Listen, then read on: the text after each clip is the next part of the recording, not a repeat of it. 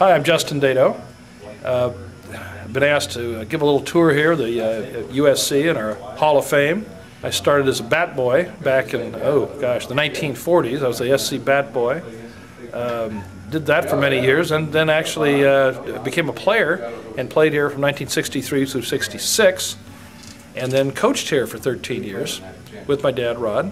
Over here, the five national championships in a row, which many people think is one of the most remarkable feats in all history of sports. I do, because I was coaching here, so I think it's pretty remarkable. John Wooden himself said it's the single most remarkable feat in team sports. Here's Tom Seaver, picture of Tom Seaver and myself and my dad. Tom is, you can see that picture, he was then a model for Sears. He was modeling some of their suits. I've never let him forget that suit he wore that day.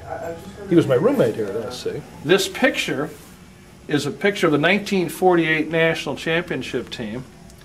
And I am there with my father, and this fella right next to it, right there with those big ears, that is George Anderson. It's George Sparky Anderson, the bat boy.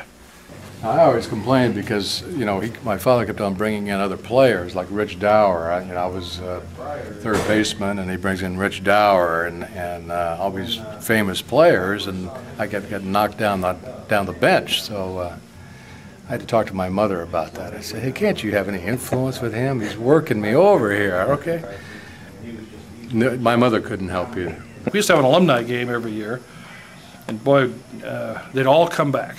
Poor varsity would play against the major leaguers and the professional guys, but the players never knew, the SC players, is that we would tip the players off on the pitches that were coming. They had to, so when they found out later that whoever was hitting knew what pitch it was, they were kind of upset about that, but fortunately those games didn't go in the statistics. So there's a lot of history here, a lot of memories.